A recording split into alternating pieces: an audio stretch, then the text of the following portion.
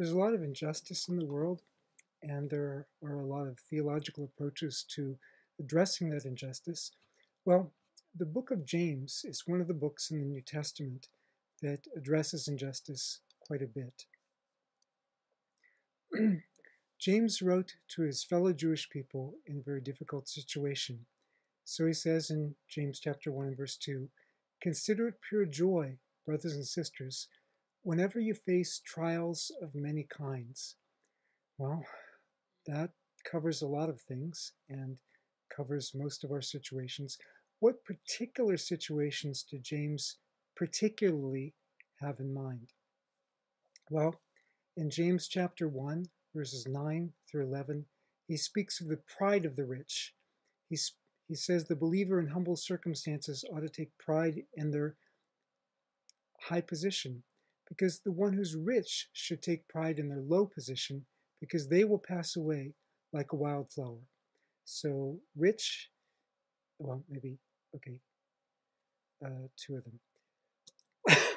Okay, sorry, I don't have the tech support to add in like cartoons and stuff like that. So, if you don't like my video visuals, just listen to me on audio. Anyway, the believer in humble circumstances ought to take pride in their low position.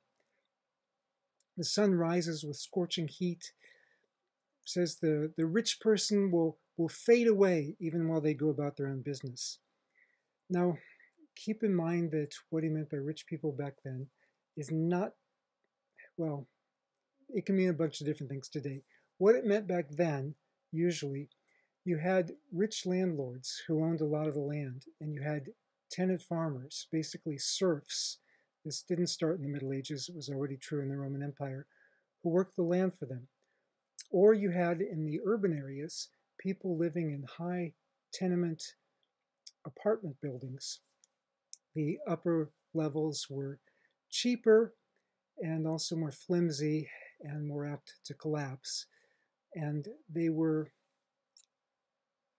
provided just enough room basically to sleep in, nothing more. So these were owned by wealthy people, and the wealthy people often got their wealth by exploiting the poor. They often got it by inheritance from people who'd exploited the poor. But anyway, that's how it was most often in the Roman Empire. So the pride of the rich, prejudice for the rich, James chapter 2, verses 2 through 6. Suppose somebody comes into your meeting wearing a gold ring and fine clothes, and a poor person in shabby clothes also comes in. If you show special attention to the one wearing fine clothes and say, "Hey, you can sit over here," but to the poor person, "You stand there," or "Sit at the floor by my stinky feet," have you not discriminated among yourselves? I'm just quoting the text. I mean, of course, no big deal. We would never give better seats to certain people in our congregations today. But anyway, listen, James goes on to say in this paragraph, hasn't God chosen those who are poor in the eyes of the world to be rich in faith and to inherit the kingdom that he's promised to those who love him? Well, that fits Jesus' teaching pretty well too. These aren't the verses that we often quote when we talk about God supplying our needs. God does supply our needs, but we're supposed to care for the poor. Of course, Deuteronomy was very big on that. You care for the poor, and then God will supply the needs nationally and so on. But you've insulted the poor. Is it not the rich who are exploiting you? Are they not the ones who are dragging you into court, he says? And of course, back then, your penalties, the prejudice in terms of the courtroom would all depend on your social status. If you were poor, you could challenge the rich. You could say, "Okay, I'm going to take you to court," but nobody would listen to you. It was actually, by the 2nd century, it's actually written into the laws with higher penalties for those of lower social status. But it was already in practice, part of that at this point. Now, of course, we'd never have that today with churches refusing to discipline somebody for adultery because they couldn't make it without their tithes or whatever. But anyway, the pay of the rich, James chapter 5. Now listen, you rich people, he says. Weep and wail because of the misery that's coming on you. Your wealth is rotted. Moths have eaten your clothes. Your gold and silver have corroded. Their corrosion will testify against you and eat your flesh like fire. Sometimes we speak of being fattened for slaughter. Well, it's kind of that way here. Look, the wages you failed to pay the workers who mowed your fields are crying out against you. Back then, they paid people daily wages. They paid them day by day. And that was partly because they only paid them enough to basically feed their family, so long as there wasn't a famine, in which case you wouldn't have a whole lot more than that. Now, of course, not everybody got that, but yeah, you didn't get a lot of surplus back then for ordinary people. The cries of the harvesters have reached the ears of the Lord Almighty. You've lived in luxury, self-indulgence. You've fattened yourselves in the day of slaughter. That's where we get that. So what do you think is the test that James's hearers face?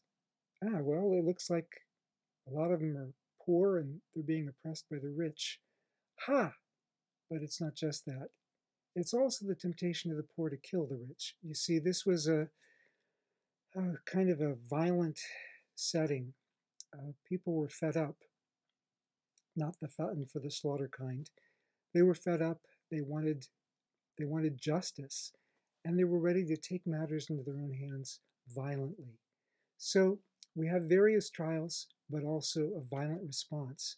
Chapter 1, James says, my dear brothers and sisters, take note of this. Everyone should be quick to listen, slow to speak, and slow to become angry. For human anger does not bring about the righteousness that God desires. Chapter 2 and verse 11. If you don't commit adultery, but you commit murder, you become a lawbreaker. Well, today we have a lot of people who say, maybe I committed adultery, but I didn't kill anybody. Well, these were people who thought they were very religious. They never committed adultery. But, the temptation to kill somebody, that was a little bit different. Chapter 3, verses 9 and 10. With the tongue we praise our Lord and Father. With it we curse people who have been made in God's likeness. Out of the same mouth come praise and cursing. My brothers and sisters, this should not be. Chapter 4 and verse 2. You want something, but you don't get it. You kill and covet, but you can't have what you want. You quarrel and fight. You don't have, because you don't ask God. Well, we've got plenty of incendiary rhetoric today, too. Rhetoric that could incite violence, and that, at the very least, gives the implication we'd sure like to see something happen to somebody by the way we speak. Now, the poor people, though, at least they have a legitimate grievance, and the rich people in this context did kind of start it. Chapter 5 and verse 6. You rich people, you've condemned and murdered innocent persons who were not opposing you. Well, later on, the high priest did this to James, the brother of Jesus, whom I take and many people take to be the author of this letter. And if you don't take it to be the author of this letter, it's probably evoking him in any case. So James, the brother of Jesus, was standing for the rights of the poor, standing for justice in Jerusalem. And the new high priest, well, the Roman governor Festus died, and so the high priest was the only one in power in Jerusalem at that point. He had James and some of his colleagues executed. Well, that was too much for the Pharisees, who were very much in terms of, hey, you've got to keep the law. They said that was against the law. And so when the new Roman governor came, actually the high priest was deposed for this crime. The point being, not everybody appreciated James saying, okay, don't use violence against the rich. But they knew at least he was on their side. It's like Dr. Martin Luther King Jr. There were some people who wanted a more violent path to justice, but when they saw that he was assassinated, they stood up for him because they knew he was on their side, even though the methods differed. James's solution, we have this in chapter 1. It kind of lays out where the book is going. Some people say James is just a bunch of scattered thoughts, which is what people sometimes say about my classroom lectures. But no, James actually has a sort of an outline. It's not in order, but introduces the major themes right at the beginning of the book. His solution to the various trials they're facing: endurance, wisdom, and faith. First of all, endurance. James chapter 1, verses 3 and 4. The testing of your faith develops perseverance. Well, James develops this same theme more fully later in the book. Chapter 5, verses 7 to 11. I believe this is the NIV I'm using. Be patient then, brothers and sisters, until the Lord's coming. See how the farmer waits for the land to yield its valuable crop, and how patient the farmer is for the autumn and spring rains. They had the early and latter rain in Judea. And even though James is writing to Jewish people scattered abroad, he is doing it, of course, from his experience and maybe a sermon material there in Judea. He says, the judge is standing at the door. So you too be patient and stand firm. The Lord's coming is near. Don't grumble against each other, siblings, or you will be judged. As an example of patience in the face of suffering, take the prophets. Consider those blessed who have persevered. You have heard of Job's perseverance. Now, James is not saying you can't speak against injustice. That's what James is doing in James chapter 5. The first few verses, he speaks against injustice. But he is saying don't take up weapons and don't incite people to violence. We need to be careful how we speak. Speak as prophets of God, yes, but don't speak with disrespect to those made in God's image. Defend others made in God's image. So patience, endurance, he says, but also wisdom. James chapter 1, verse 5.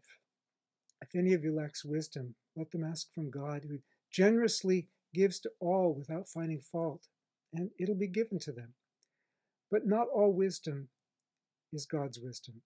And he revisits that theme in chapter 3, verses 13 through 18. He contrasts two kinds of wisdom. The one, if you harbor bitter envy and selfish ambition in your hearts, don't boast about it or deny the truth. Such wisdom doesn't come down from heaven, but is earthly, fleshly, of the devil.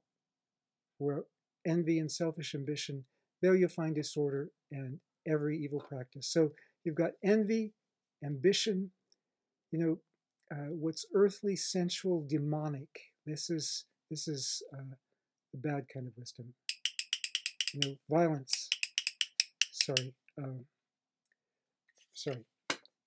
But the wisdom from heaven, the wisdom which is from above, is first of all pure, peaceful, gentle or considerate, submissive, full of mercy and good fruit. And what's this fruit like? Peacemakers who sow in peace raise a harvest of righteousness, James says. So you've got the wisdom that says, okay, well, the best method is to take matters into our own hands and strike back. And you've got the wisdom from above, which says, let's respond in peace. Let's be patient. God's got our back. You can't straddle the fence, James says. Go with either God's wisdom from heaven or the world's wisdom, which is earthly and demonic. And that's what we see in chapter 4, verses 1 to 7. As he goes on, after he's spoken of these two kinds of wisdom, he talks about avoiding worldliness. And worldliness here is not a matter of wearing earrings or beards, as they sometimes used to say when I was younger. What is the worldliness in this context? How do we resist the devil in this context? Well, he goes on to say, you adulterous people, don't you know that friendship with the world is hatred towards God? Don't commit spiritual adultery. Choose one side or the other, the world or God. Anyone who chooses to be a friend of the world becomes an enemy of God. Submit yourselves then to God, resist the devil, and he will flee from you. So, How do we resist the devil in this context? How do we resist worldliness in this context? We resist the demonic wisdom, the devilish wisdom that is from the world, that is just described in chapter 3. And we seek instead the wisdom which is from God. It's pure, it's not mixed with the other kind of wisdom, the wisdom that's peace-loving. Now, if you wonder why James has to stress this so much, keep in mind that James is martyred just a few years before a war breaks out, where Judea revolts against Rome. And it eventuates in Judea being devastated, and Jerusalem being destroyed, the temple being destroyed, and the survivors being carried off as slaves. Violence was not the wise path then. There have been a lot of just causes in history, and some of them have had oppression that's at a higher level than what James is talking about. I think in the case of genocide, maybe force is necessary, but then some of them are not that extreme. And when James talks even about what we do with our tongue, James chapter 3, and how we speak towards others, that should have implications for how we treat one another in terms of American politics, and some parts of the world even much more so. And it should have implications for how we treat our spouse, how we treat others when we have disagreements. So James's implications cover a wide range of issues, although the particulars especially are relevant to his own situation. But we can draw principles from those that are very widely helpful. Well, he not only speaks of endurance and wisdom, he also speaks of faith. James chapter 1, verses 6 through 8. When you ask for wisdom, ask in faith, without doubt, because one who doubts is a double-minded person. Now, double-minded here doesn't mean like, oh, God, I'm trying to trust you, but I don't quite have enough faith. That's not what it means. I mean, obviously we should have faith, but that's another story about what faith actually means. But when he speaks of double-mindedness in the book of James, it's pretty serious. You hear him use the same language in chapter 4, where he says, "Come near to God, and he'll come near to you. Wash your hands, you sinners, and purify your hearts, you double-minded." He revisits this issue of faith, single-minded faith, in chapter 2. Well, just like there's two kinds of wisdom, there can actually be something like two kinds of faith. James chapter 2, verses 18 and 19. "Show me your faith without your deeds, and I will show you my faith by what I do." Verse 19, "For you believe that there's one God." Hey, great! So what? Even the demons believe that and shudder. Basic confession of faith in Judaism. Shema Yisrael, Adonai Eloheinu, Adonai Echad. Hear, O Israel, the Lord our God, the Lord is one. Yeah, the demons believe that. Just believing that doesn't save you. Just believing that doesn't demonstrate that you're obeying. If you really believe, the real kind of faith that James wants, it's faith that has action. And that really doesn't contradict Paul. Paul uses the language of faith differently. When he talks about faith, he's talking about just the real kind, not real and unreal. But Paul expects the obedience of faith, like Romans 1:5 and so on. So if you really believe God, it's going to change your life. Chapter 2 and verse 11, remember what he said? Hey, I don't commit adultery. But you commit murder, James says. So real faith has to really obey God's will. At least, not that we're 100% perfect, but that's what we're shooting for sure. Now,